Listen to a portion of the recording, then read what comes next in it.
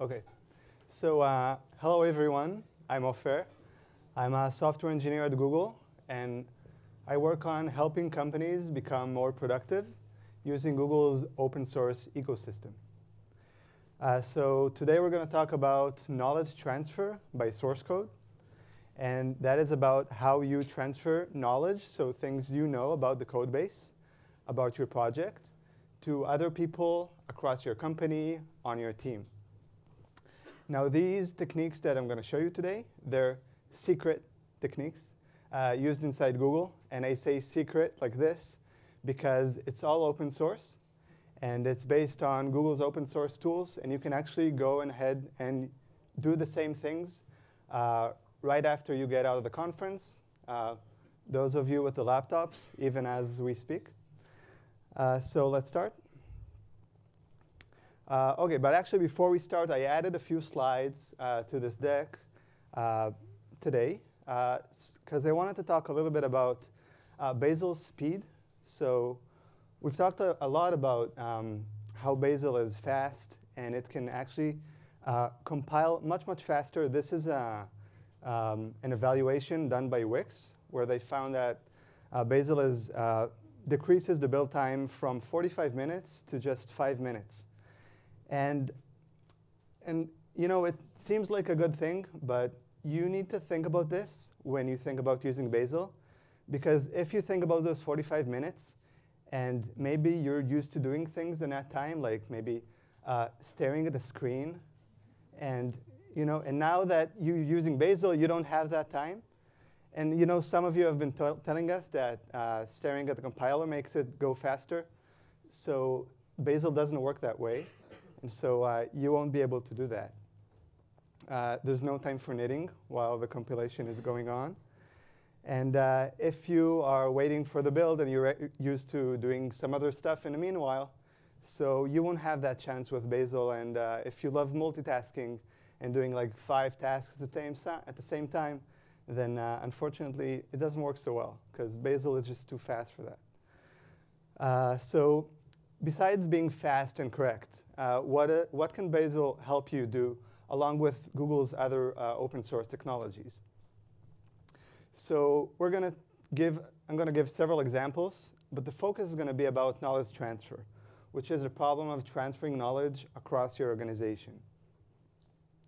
Now, when you think about knowledge transfer, there's 2 basic types, and it's like a scale between them.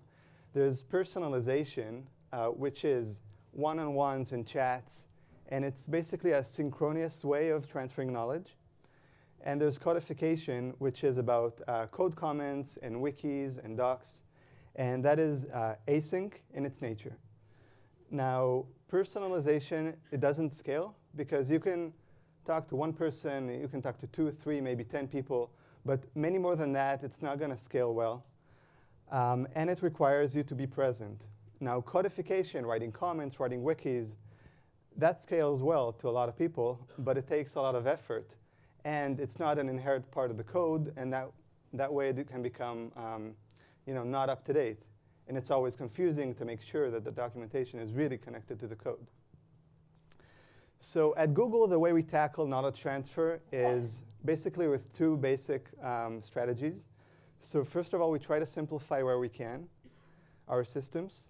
And we try to codify, not only using wikis and docs, also through source code. And that's going to be the main part of the talk. And I'm going to give some examples on that.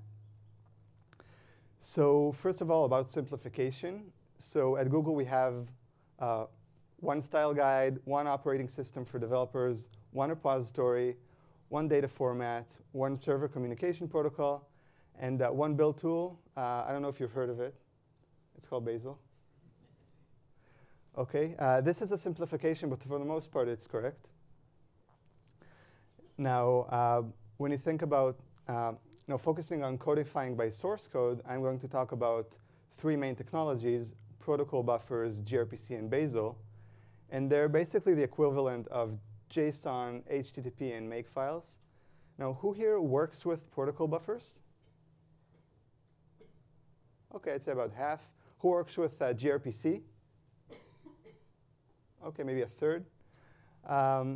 OK, so and who's thinking about working with Bazel, not yet working with Bazel? OK, actually, most of you are. So these technologies are very mature. They've been used inside Google for more than 10 years. And they're used on a day-to-day basis by Googlers. Now, I just want to say that there's other options that exist to do the same concepts that I'm going to talk about.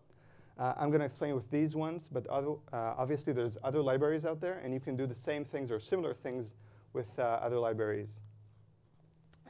So protocol buffers. You have a protodef file with the structure of your data, the data that's going to be passed around.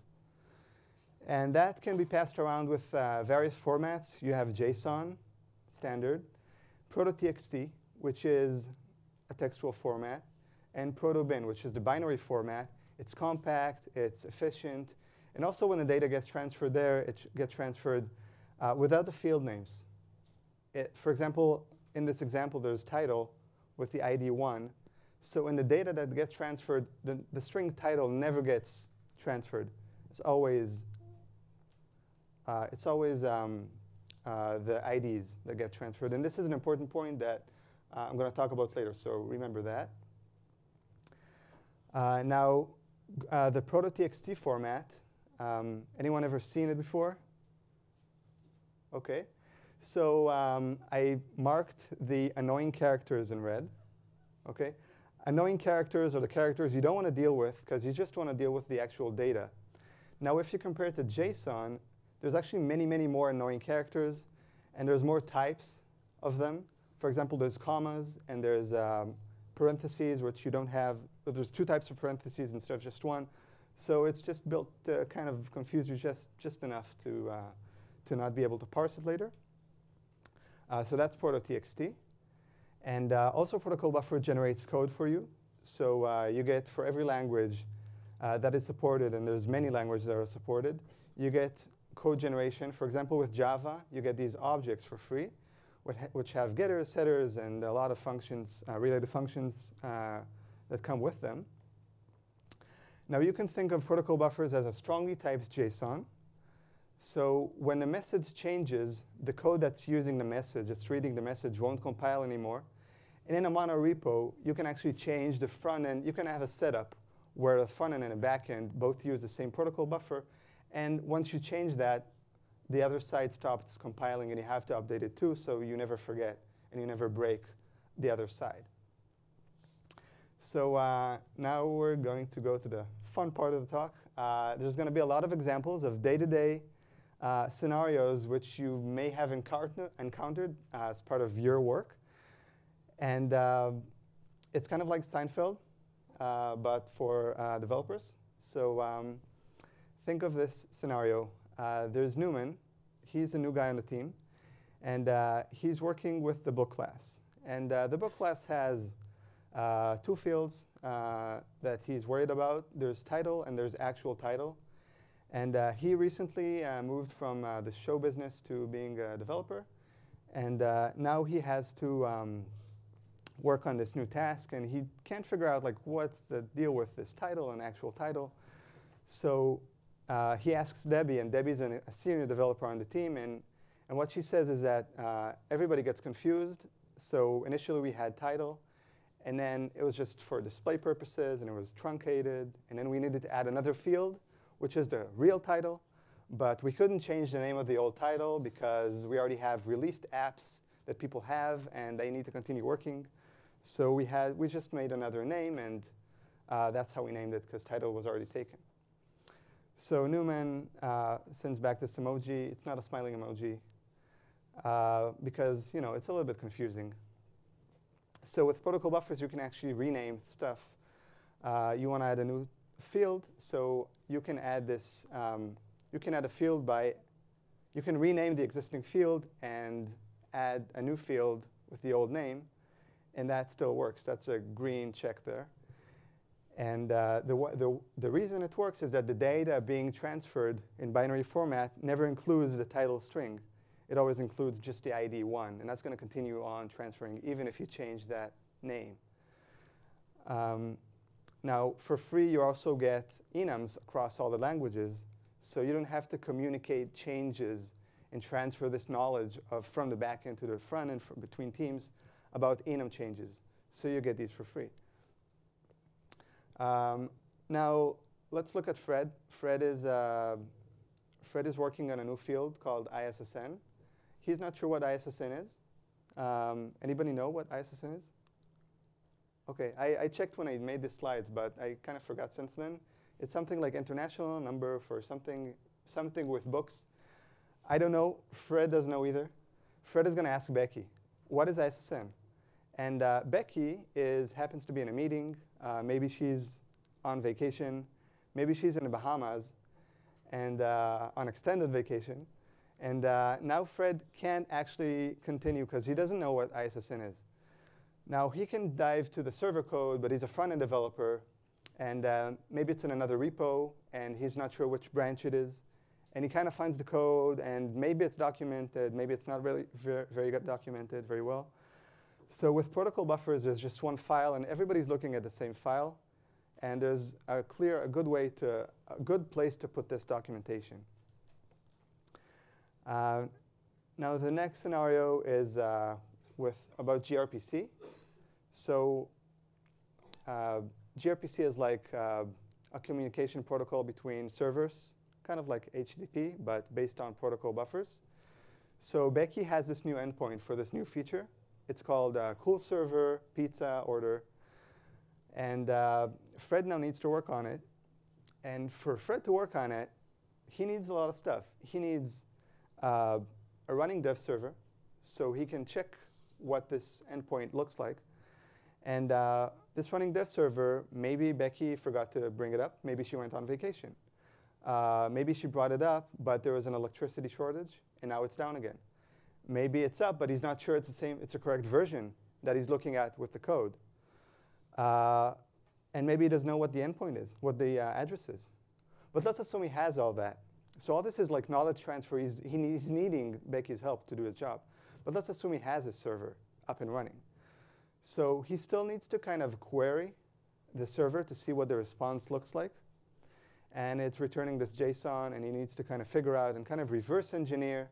And things that Becky already knows, knowledge that she already has, is not properly encoded in the code base. So he needs the server up and kind of to query it. And he can actually make some mistakes because he's querying with certain requests. But maybe there's other requests that will bring more fields in. And he's not taking that into account when he's doing his front-end work. So with gRPC, what you can get is basically a definition of what the server endpoint looks like and what its requests and response look like.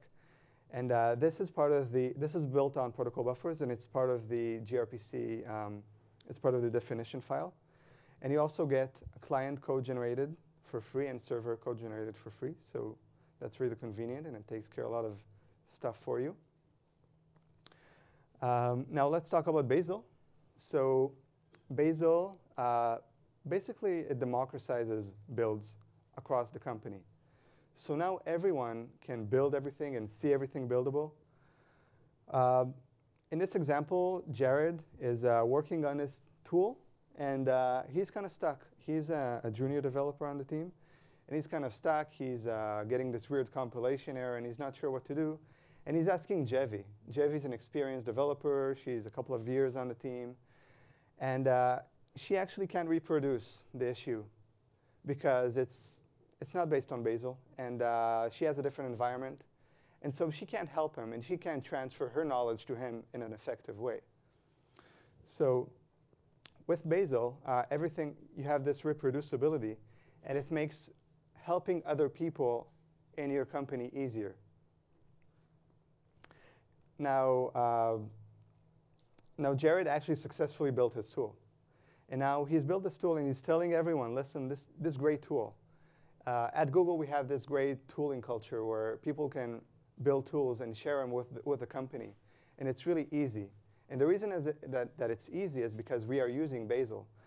And so in this example, Jared has made this tool, and he just shares it with Patty, and Patty's a Python developer, and Gordon's a Go developer, and they can all use it for different purposes. Now, without Bazel, what Jared would have had to do is tell Patty about this tool, cool tool, and then build an executable for her and maybe email it to her.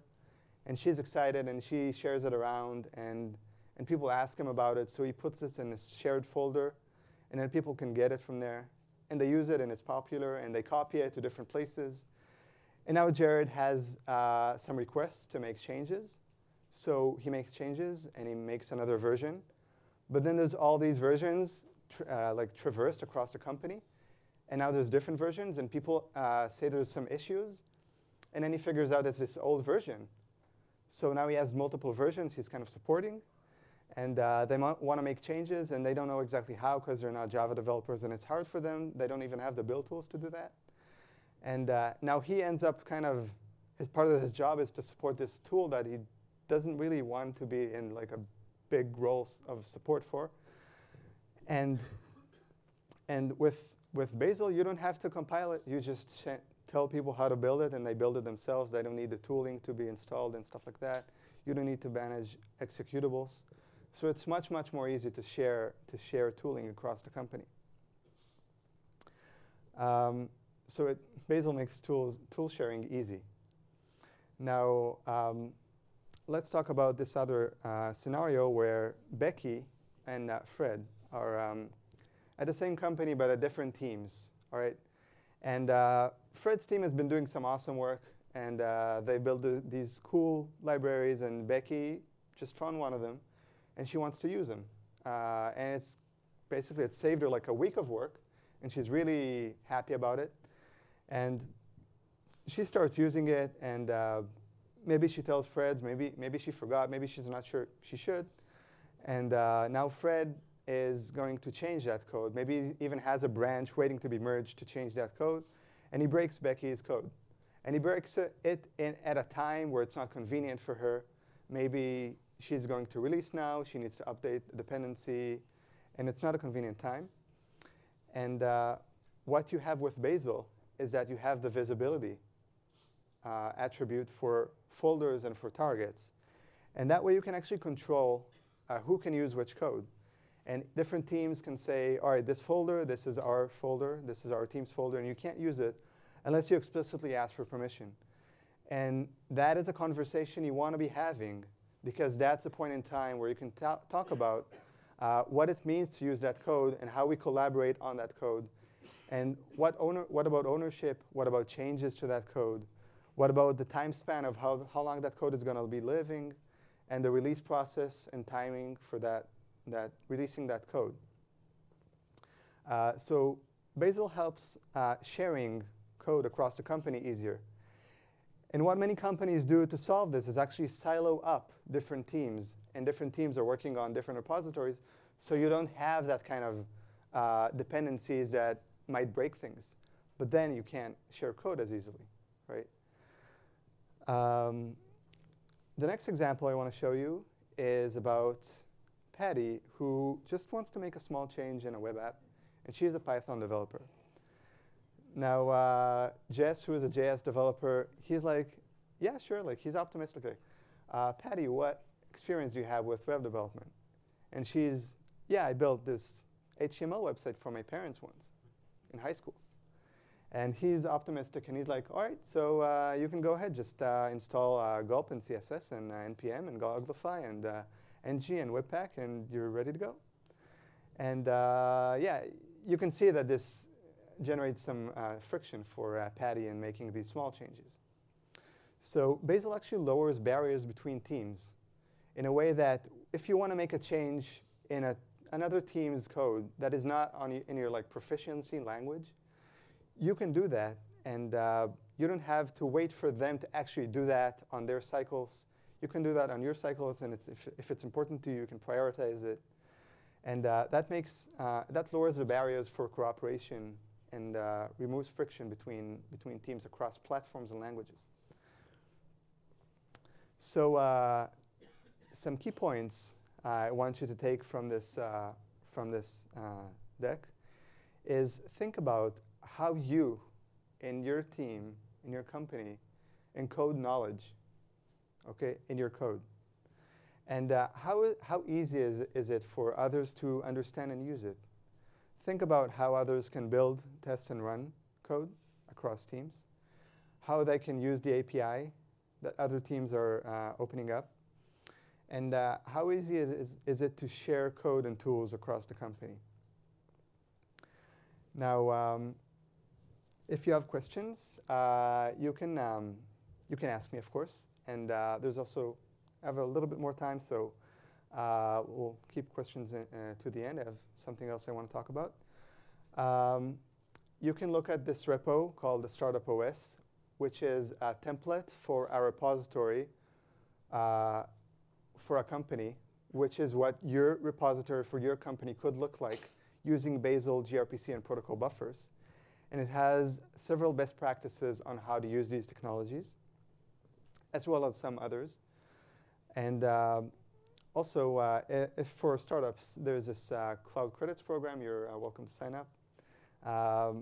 And now I want to talk about, I have this kind of mini lightning talk inside of this talk. Okay, so I want to talk about a code review tool that's related to Google's technologies and makes it easier to use Google's technologies.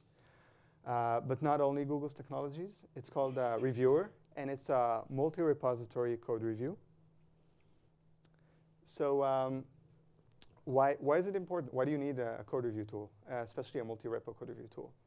So you think about protofiles. Where do you put these protofiles? We've had a lightning talk yesterday about how managing protofiles across dependencies is challenging, and how you have the multi-repo and monorepo workflows and how that is different, and dependency hell, which is, it can make dents in your flow and actually break you in production. So how can you make all of these easier? So this tool can help you. So basically, it's a code review tool, and it's multi-repo. So this basically, it looks like a standard code review tool. It's built, it's inspired by Google's internal code review tool. And these are just pictures of what it looks like. OK, just a standard tool. Now, what is interesting about it? It's multi-repo. Multi-repo means that you can actually have one PR that makes changes across multiple repos, okay? And these PRs, this tool can actually do atomic commits across these repos. And it is hosting agnostic, which means that you can actually work with repositories hosted on GitHub, GitLab, on-prem, Bitbucket, Google Cloud repositories, and others. And currently, it's supporting Git, but it's built to be extensible to Mercurial and Piper and others. And it supports private repos in an interesting way where you can actually have like 2 repos, right? It's multi-repositories. You can have 2 repos, one private and one public. And the private repo, when you do code review, when you look at the tool, you see changes from both repos. And you can collaborate on your public repo, which is open source, with someone outside your company, and they can only see the public code and not your private code, and it's secure in that way, and I'll talk about why it's secure in that way. And you can view local changes without pushing the code to GitHub or to whatever host provider. Now, how it does all that is this is the architecture. So you have the Angular app in the middle there. And it gets the metadata from Firestore. And it actually gets the files, the code, and the diff from a locally running server. So no code actually gets off of your machine at any given time, which is why you can actually work with private and public repos and stay secure. And then it gets the data from Git. And that's why basically it basically works with the Git protocol. That's why it can work with various hosting providers. And that's basically like the architecture. Yeah, and that's it. I see the star is removed from where it should be. But that should mean that you can start the repo. Yeah, so that's it. Happy to take any questions.